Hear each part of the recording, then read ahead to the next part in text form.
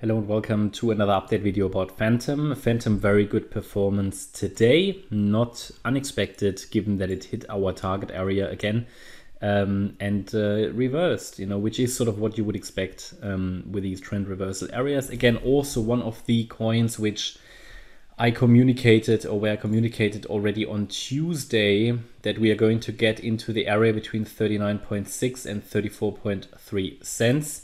That worked out. Yeah, the top was in place quite clearly. We did come down into the support area and it reversed. And that's it. Analysis finished.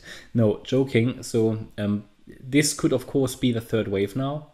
We don't know that yet. As I'm exploring the idea for some coins that the move to the upside here that's currently occurring is only a B wave.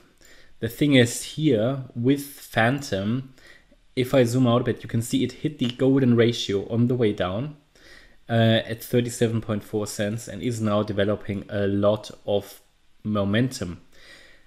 It could be, and this is technically still possible, an ABC structure. A wave down, B wave overshooting, and C wave down eventually, so that the wave 2 actually needs to move. Now that's possible.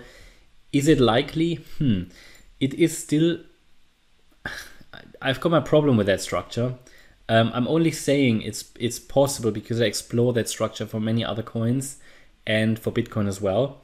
For me personally, it doesn't matter so much. Is it an ABC or are we already in the third wave? Because the trade setup worked out, and anybody who took a trade here can now either take profits or start to scale out or just let it run and move up the stop loss. I often get the question, do you think it's this? Do you think it's that? I can think a lot of stuff. It doesn't help with your trading though. What will help with your trading is the identification and production of these high reward, low risk setups. And we had so many that worked out this week.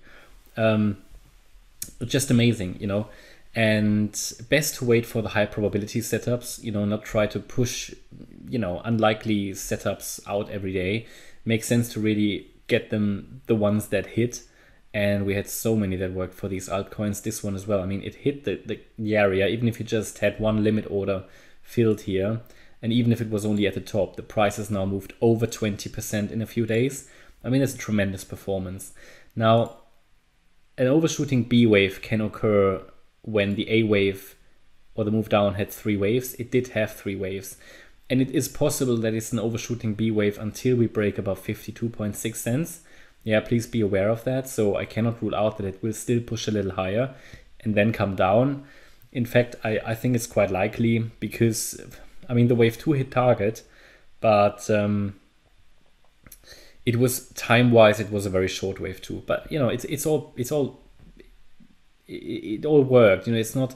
It wouldn't invalidate a wave 2 just because it's very short, also in its duration from a time point of view. It hit the target area and reversed. That's the main thing. Now you just need to know for your risk management that we are in a B wave resistance area. We've actually just retraced basically to the previous high. So that's resistance for a B wave. And then we've got the 1.38 retracement at 52.6 cents. And if this one works out, which means if the 34 cent level holds, then it can still push higher and will eventually reach 80 cents, 90 cents, $1, and maybe even higher. So don't be surprised if it comes back into the region. There's no way of saying it will or it won't at the moment. Just focus on the setups, focus on the trend reversal areas, focus on the pivots. In my opinion, that's the way to go in crypto, to trade the pivots, not to trade the count, because there are always different counts.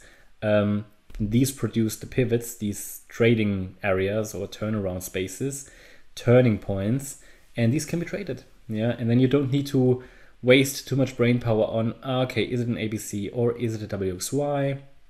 Or do we get one more low or not? Do you think it will go down? Because nobody knows the future. But what we can control as traders is our entries and exits and to look for reward to risk. And that's exactly what we did here, and it worked out nicely. Okay, that's my update about Fantom. Hope you liked the update. If you did, please hit the like button, leave a comment and subscribe. And if you really like the content, then please check out the channel membership. Thanks a lot for watching. Bye-bye.